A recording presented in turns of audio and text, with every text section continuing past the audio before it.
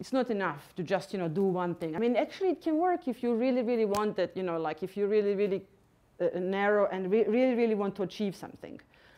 But it's really nice to be balanced and to have, so in all my life, I really like to practice lots of sports, volleyball and, skiing and, family and children and many pregnancies. So actually, if there's anybody here, twins.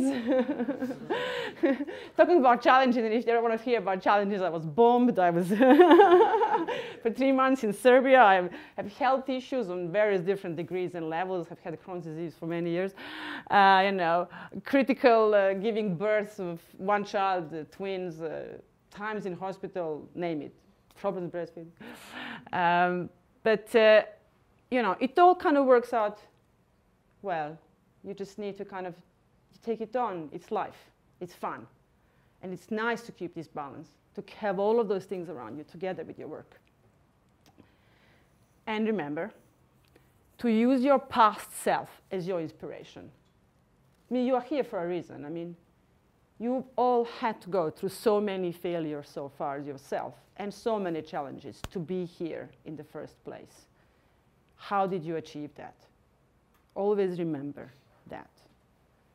Because then you will remember, that's what I did. You are your best inspiration for yourself. That is all.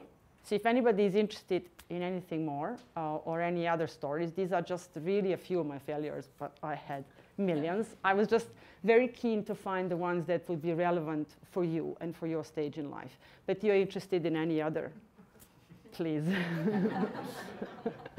let me know. I'll be very, very happy to answer any of your requests.